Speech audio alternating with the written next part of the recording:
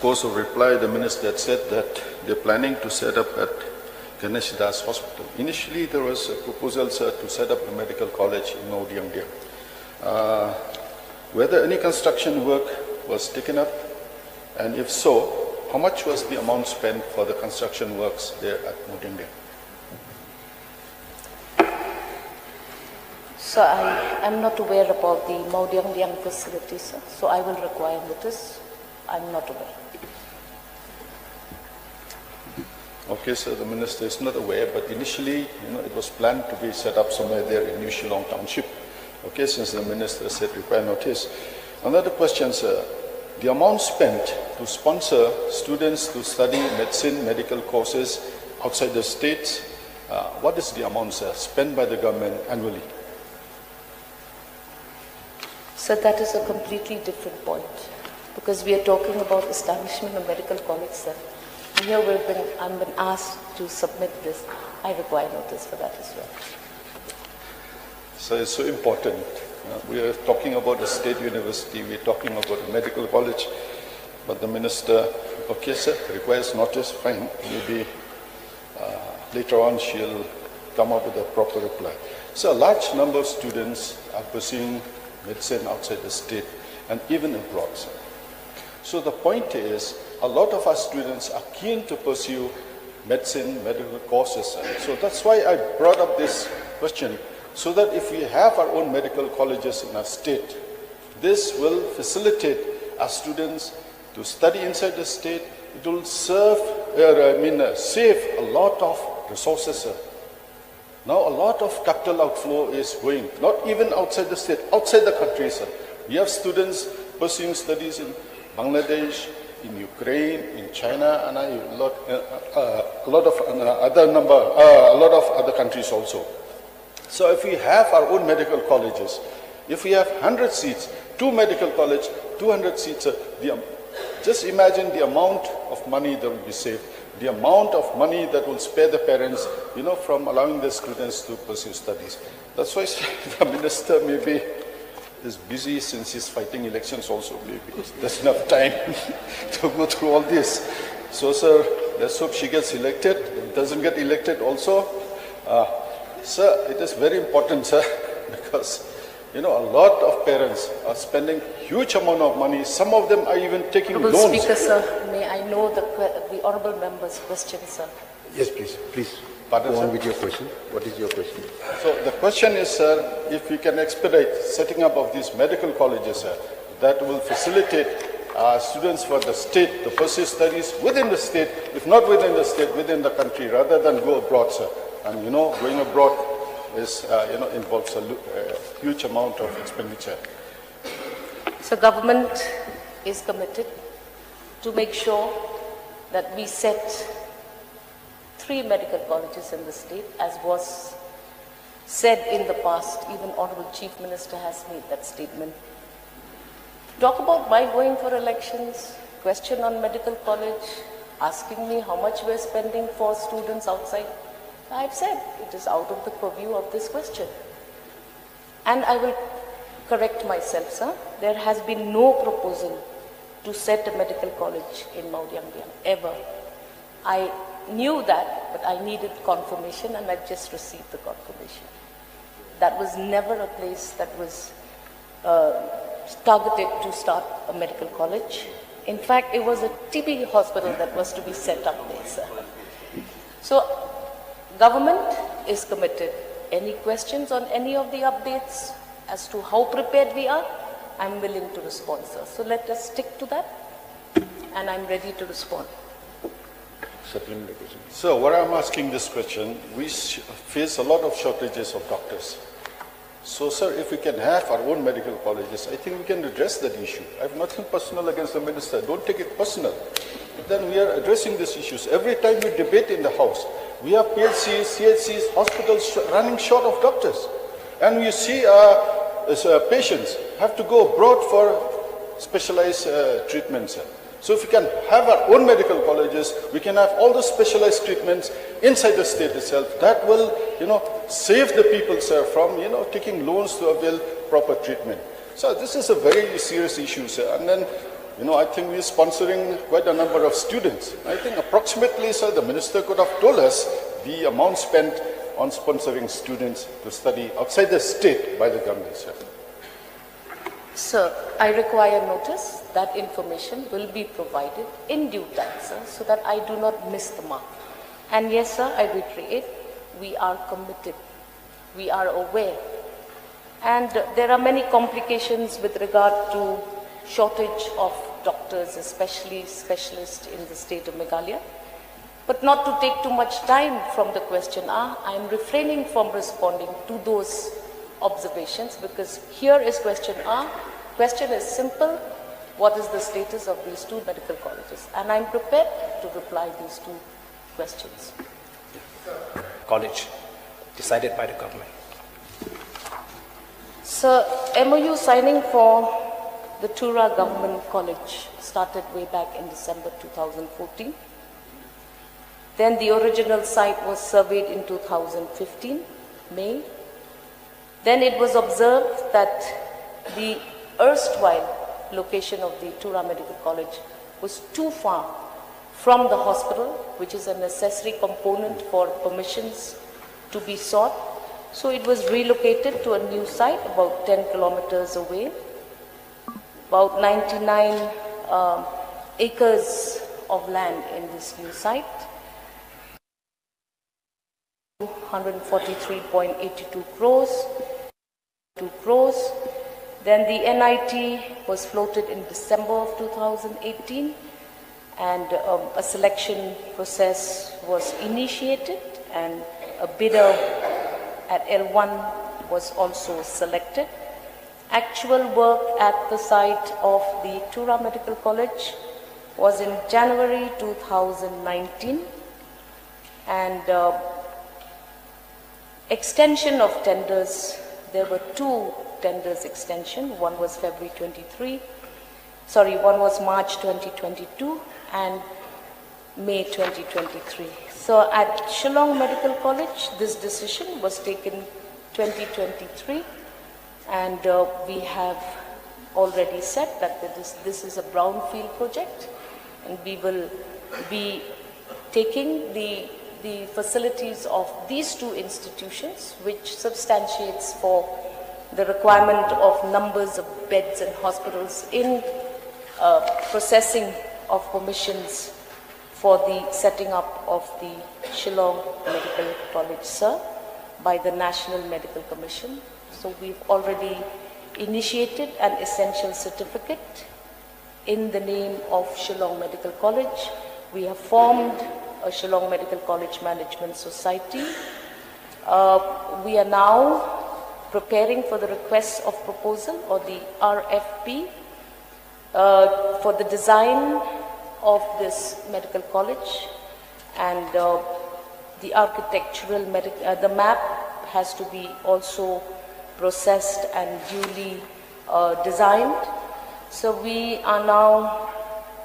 have also established a project monitoring unit. It is in progress. And we have also submitted an application to the Northeastern Hill University for obtaining affiliation to the necessary no objection certificate.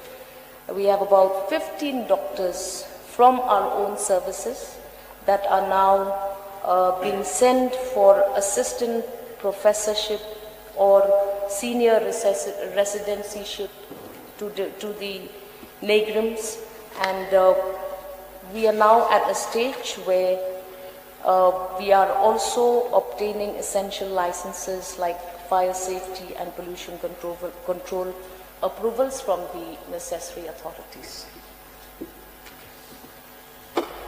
So may I know from the Honorable Minister whether the government has made any change from the original proposal?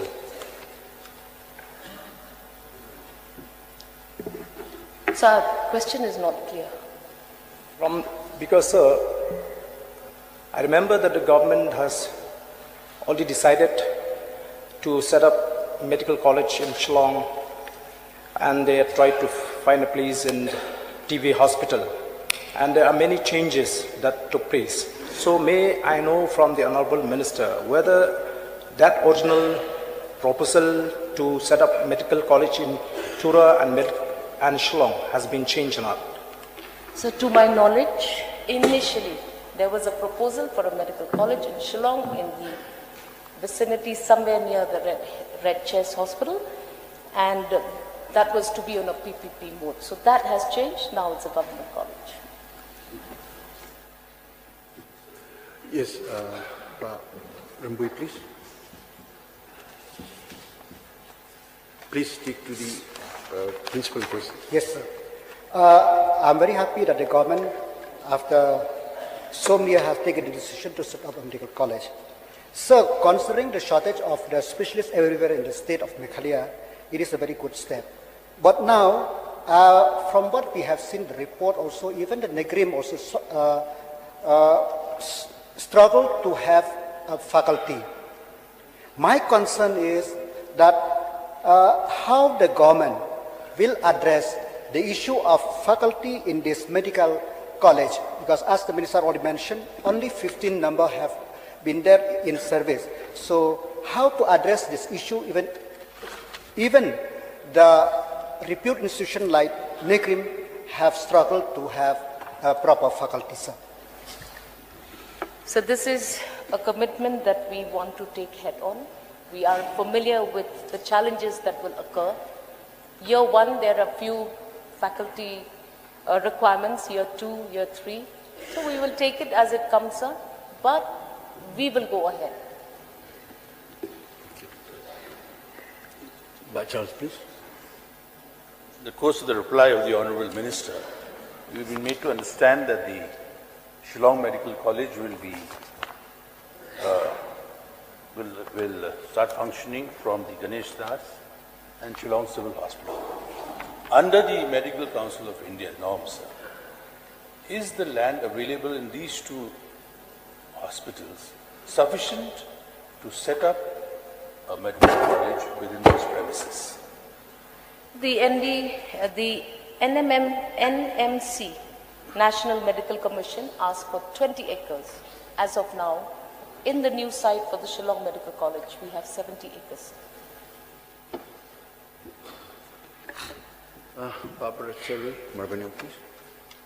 I know from the Honorable Minister in charge Health Department, as she had already mentioned that presently the government had sent 15 doctors to arm themselves so that they can take up the job as the assistant professor in these medical colleges.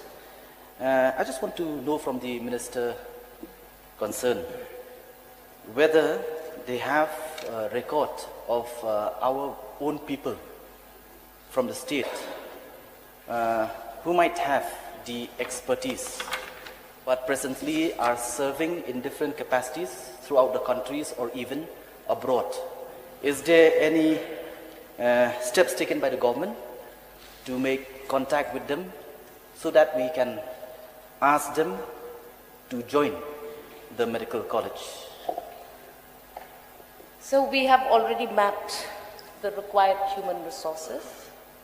However, we now need to keep in place a new HR policy so that we make these adjustments. If you know that retirement ages of doctors are at 62, if memory serves me right. So now we need to work on this policy because the medical college is important, and correctly, as pointed out by the Honourable Member, we have to take resources from all of the wealth of doctors that we have in and around the state of Meghalaya. We are also trying to map retired doctors from the army, retired doctors from well-known, reputed institutions from across the state. So we are on the job. Okay. Madam Yani Shira, please. Mr. Speaker, sir, may I know from the Honourable Minister whether the government has set any timeline for the completion of Tura Medical College? Yes, Honourable Speaker, sir. we have already set a new timeline. Like we said, extension for the completion of the Tura Medical College at one point in March 2022. We've extended it to February 23. And then again, we extended the timeline in May 2023. And this extension will enable us to extend the project completion to about June 2024, sir. We also have other components like approach roads, power and other essential things, and we are now on the job. We should target this time. I think she wants to put a second supplementary. Sir, in the pause of the Honourable Minister's reply, it says that 57% is completed. So I just wanted to know from the Honourable Minister whether the timeline set is a practical one or not, because within this short span of time, whether it can be completed. So I would just share some progress reports of the Tura Medical College to keep things in perspective. The academic block, we are at 65% completion.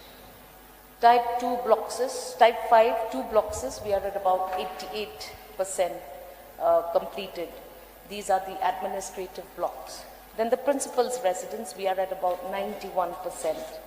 So this is also at that level. So then we see the type 4 blocks.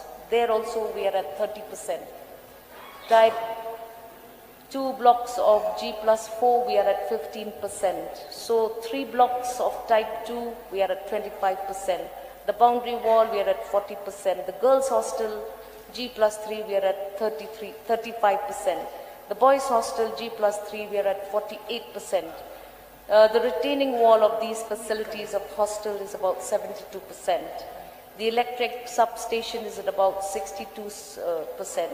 So we are looking at targeting this. When is the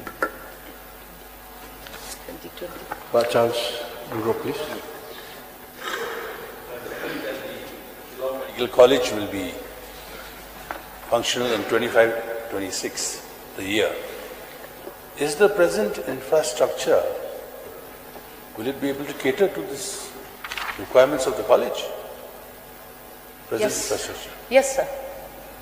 So like we said, inspections will be made and we will get to know at that point of time, sir. Yes. My only concern is the Ganesh Das Hospital is, at any point of time if you visit it, it's fully packed with patients. And some even occupy the corridors to sleep and wait for their turn to deliver their babies. So I find it very, it's an ambitious thing. I'm glad that the college is coming up. But I'm afraid that the infrastructure may put a hurdle to this timeline.